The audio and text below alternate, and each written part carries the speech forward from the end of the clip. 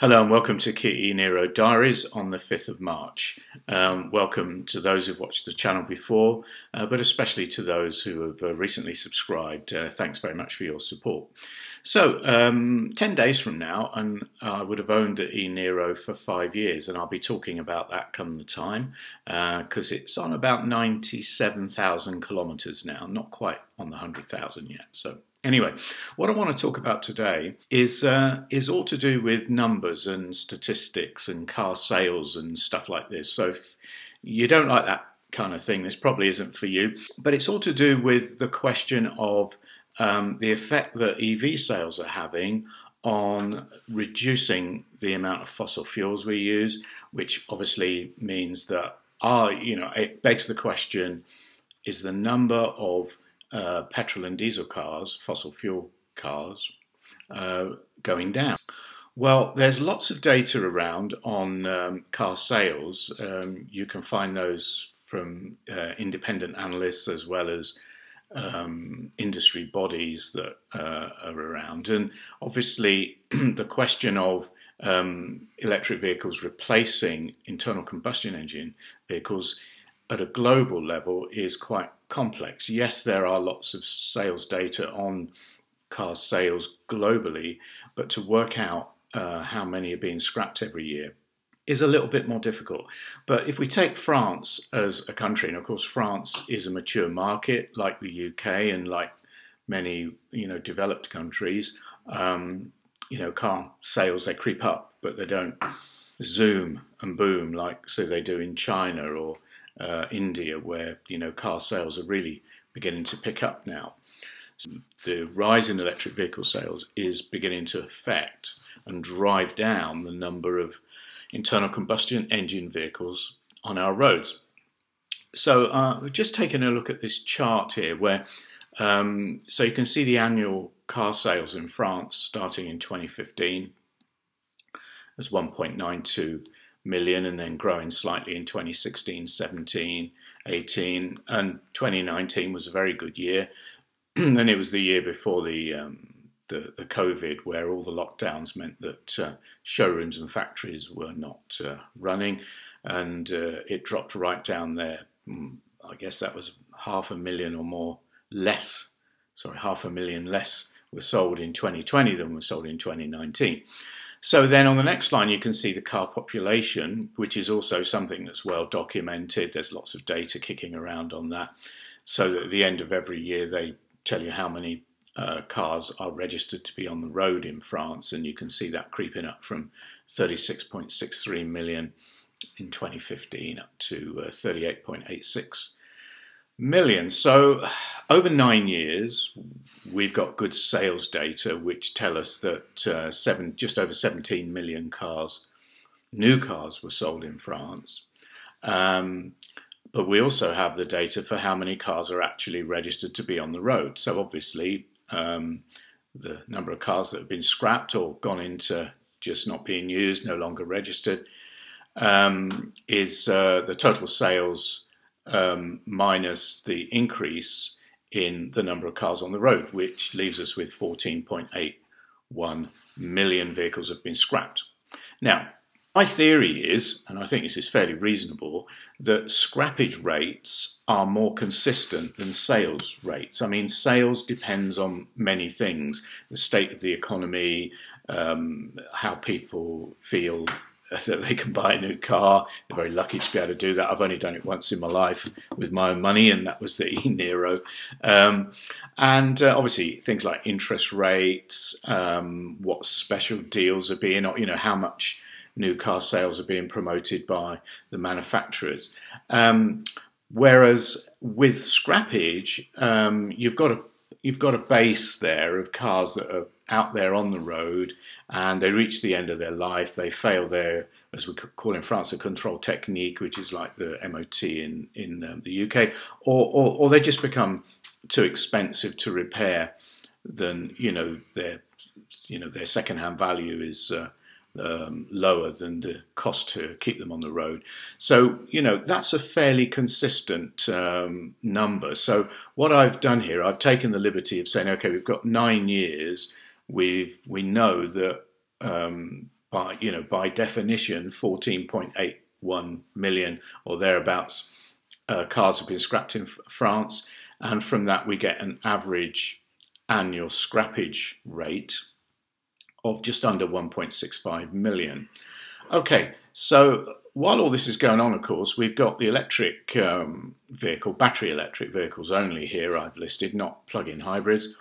And in 2015, you see there were just over 22,000 sold, and then it's creeping up. And obviously, there weren't so many EVs available at that time. There were, the Nissan Leaf, the Renault Zoe, and then as time goes on, we get more choice. And by 2018, 40,000. 2019, when I bought the e-Niro, but it was still, just sort of creeping up about 10,000 every year. And then in 2020, when actually car sales generally dropped quite a lot because of COVID, EV sales just about doubled. And I think that was when, Tesla Model 3 was really getting into production in, big volumes. And there were a lot more models coming from, Peugeot, Citroën, Fiat, and of course, Koreans. And at that point, not the Chinese.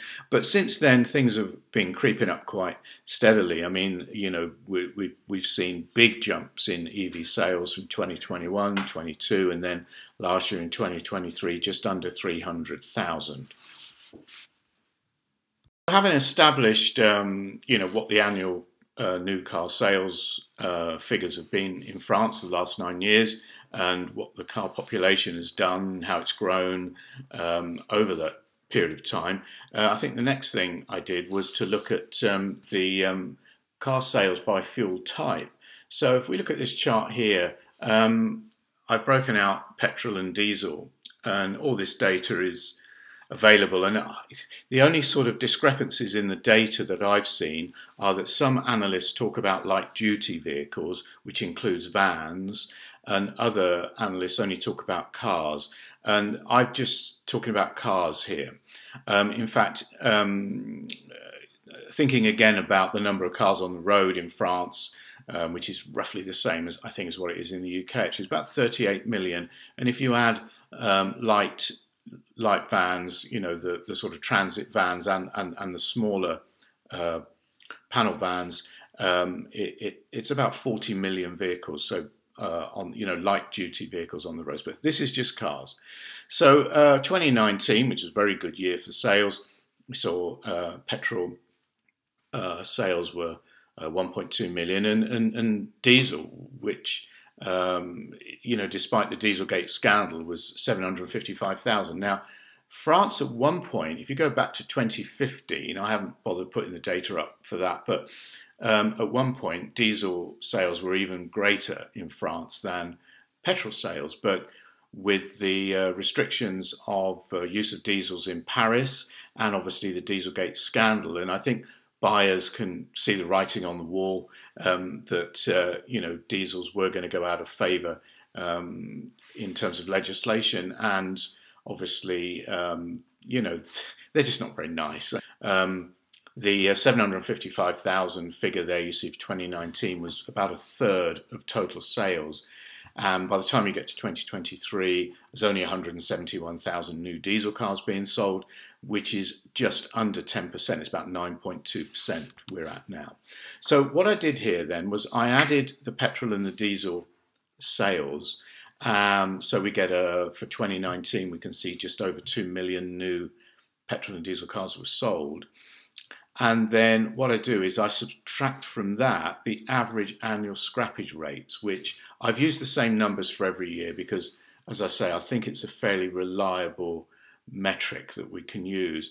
So total number of new petrol and diesel cars on the road minus the 1.65 million, it means that we still had an additional 387,000 internal combustion engine, or pure petrol and diesel cars added onto the roads.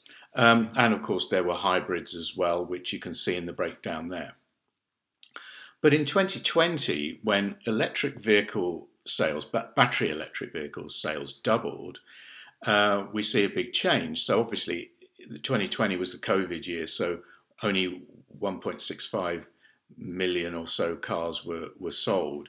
And if you look at the total number of petrol and diesel cars, subtract the scrappage rates. Sorry, my cat just jumped on the table there. So if you look at the total petrol and diesel sales in 2020, and you subtract the scrappage rates, you get a negative 371,000. So on average, and this is probably didn't happen quite that way, but on average you'd have lost 371,439 less petrol and diesel cars would have been on French roads by the end of that. But of course, battery electric vehicles aren't the only new type of car that are selling. You've got hybrids as well, which even in 2020 were selling about 250,000. You see the growth there of hybrids. So obviously they've still got an internal combustion engine in them, but they are obviously newer cars and they use less fuel. Plug-in hybrid the same. But if you actually add those sales back in for 2020, you are still 53,171 less petrol or diesel burning cars on the roads of France during that year. Obviously, the vast amount of the scrappage is petrol or diesel. I mean, battery electric vehicles are too new. The only ones that you'll lose off the road are where they're lost in accidents and written off. Likewise, plug-in hybrids are also too new. You won't get many of those being scrapped. And hybrids, well, they've been around almost 20 years now with the second generation of Toyota Prius. Some of those are coming up to 20 years old. But really, hybrids haven't really taken off as a vehicle type until the last sort of 6 or 7 years when other companies other than Toyota started doing hybrids as well. And you can see how they're growing very, very rapidly, hybrid sales. So not many of those are going to be in our scrappage total. Most of the stuff being scrapped are just pure petrol and diesel burners. So we go on to 2021, and again, car sales were still quite low, but again, using the average scrappage rate because you've got that base of vehicles there. They've been there for 10, 12, 15 years. I think the average car in France gets scrapped after 16, 17 years or something. So you know that the majority of those being scrapped, again, are going to be petrol and diesel. But petrol plus diesel sales fell again in 2021, down to just over 1 million. Subtract the annual scrappage rate, and you lose 633,000 petrol and diesel cars, plug-in hybrid. In 2022, well, it's really carnage by then for pure petrol and diesel. Sales have dropped below 1 million, only 807,000, 808,000. Actually, they rose slightly in 2023, but then again, the total car market in France expanded, as I showed on the first chart there, where car sales in 2022 were at 1.53 million, and in 2023 they rose by about 250,000 to 1.77 million. But you're still in the situation where a lot more petrol and diesel cars are being scrapped than new ones coming onto the roads. So anyway, that's fairly conclusive, I think. Obviously, how it's going to go from here, well, it's only going to go one way. There's going to be more battery electric vehicles sold this year. I think it's not going to be quite a spectacular growth, perhaps, but we've got new models like the Renault 5, the Citroën EC3. Certainly, the French tend to buy those size of cars, and we've been waiting for smaller, cheaper electric vehicles to come onto the market. And then, of course, you've got also Hyundai Kona's starting to sell well now, the new Kona, the Volvo EX30, the Renault Scenic E-Tech, which just won the Car of the Year. So those kind of cars, French like to buy French cars. So I would expect to see somewhere between 350,000 and 400,000 battery electric vehicles. I guess plug-in hybrids are going to continue to grow, not at the same rate as battery electric, but they're going to, again, eat into the the sales of pure petrol and diesel. So I think we can say that we've got a long way to go. It's probably going to take another 15 years, or maybe 15 to 20 years, to get rid of all the petrol and diesel burning cars, and we're still going to have obviously hybrids and plug-in hybrids sort of hanging around. But I think 10 years from now, and the kind of cars we've got on the roads are going to look very, very different. The use of fossil fuels is going to be massively reduced, but it's gradually going in the right direction now, and it's great because obviously we want to see a lot less of this. Okay, well, I hope you found that interesting. So it was a bit stato and stuff, but I like to do that. I'm a retired guy now, but when I was working, I used to be a product manager and an industry analyst, and I used to enjoy, playing around with spreadsheets and numbers and trying to work out the way things were going. I didn't always get it right by a long way, but I find it quite interesting. Anyway, so yeah, thanks for watching. If you stuck with me for this long, until the next time.